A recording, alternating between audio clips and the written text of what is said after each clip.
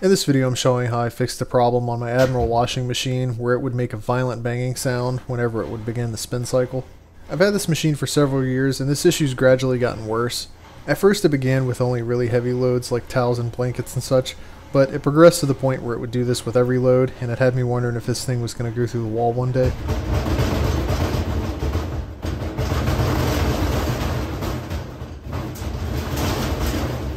Luckily the fix is pretty simple and it's a lot cheaper than buying a new unit, so I'll show how I did that now. I didn't have adequate space to do this repair in our laundry room, so I had to disconnect the supply lines and dolly it out onto the patio. To begin, I removed these 3 screws on the back. One of the screws holds this metal panel in place. Once the screw's out, the panel just comes loose, so you can set that aside. And the other 2 screws hold the top of the washer in place. Once those screws are removed, you should be able to slide the top of the washer towards the front, and you should be able to tilt the top back so you can see down inside of the machine. Point of caution when you're doing this, it's not on hinges or anything, so just make sure that these tabs line up with these grooves in the metal here. I also sat my ladder back behind it so I would have something to rest the top up against. This is what the inside looks like with the top opened up. The parts that are relevant here are the suspension rods that are in each of the 4 corners. As you'll see in a minute, these rods extend down to the bottom of the tub, and the tub is just sort of suspended in midair. The rods have kind of a dampening, shock absorbing effect, but as they wear out, the tub is allowed to move too much, and that's how you get the banging. To remove the old rod, I just had to reach down into the washer, lift up on the rod, and then twist it so it would slide down through the top plastic. There's lots of parts waiting to poke and cut you here, so just be careful when you're doing this. Then I repeated these steps for the second rod on this side of the washer. If you work with your hands fairly often, you'll be fine doing 2 at a time. I haven't seen the inside of a gym in years and I was fine doing it this way. But if you don't feel the need like me to constantly risk destroying your body to protect your insecure and fragile male ego, then doing 1 at a time is fine. The replacement rods included new plastics, so I also removed these little cups from the top mounts. And at this point the first 2 rods were disconnected from the top, so I went ahead and put the cover back down. And just a little bit on the replacement parts before we go up under the machine here. I got this kit from Amazon for about 30 bucks. I'll leave a part number and a link in the description. It came with all 4 suspension rods, as well as replacement plastics, which was everything I needed to complete this repair. I leaned the washing machine up against the house here, so that I could get to where the suspension rods connect at the bottom of the tub.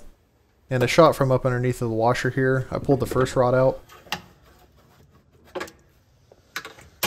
Then I grabbed the first new rod from the kit and I put it in place. The rods have these little plastic pieces, so they'll rest in place once you put them through the holes. And now over to the second rod, I went ahead and removed that one as well.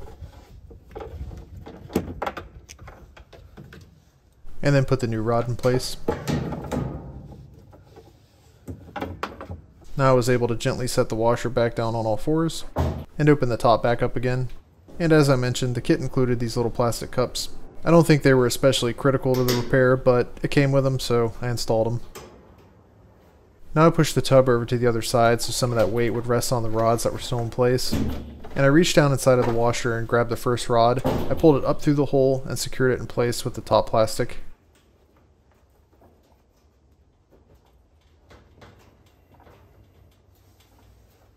And then I repeated these steps for the second rod.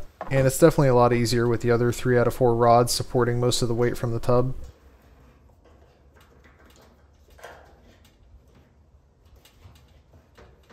Now that the rods on this side were done, I put the top back down, and then I rotated the washer around so I could start on the other side. I opened up the top of the washer and leaned it up against my ladder. And then again, this is the exact same thing as the first side. I lifted up on each of the rods, slid them down through the plastics, and let them fall inside of the washer.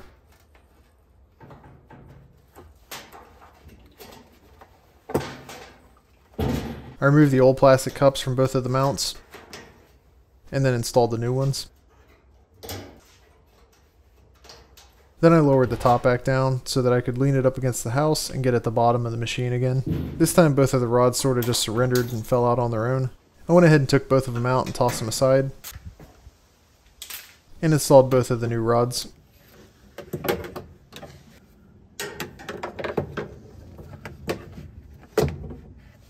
Then I sat the machine back down, opened the top up one last time, and then same as before, I pushed the tub to the other side so those rods would help support the weight. I fished the first rod through the hole and secured it in place with the plastics, and then did the same for the final rod.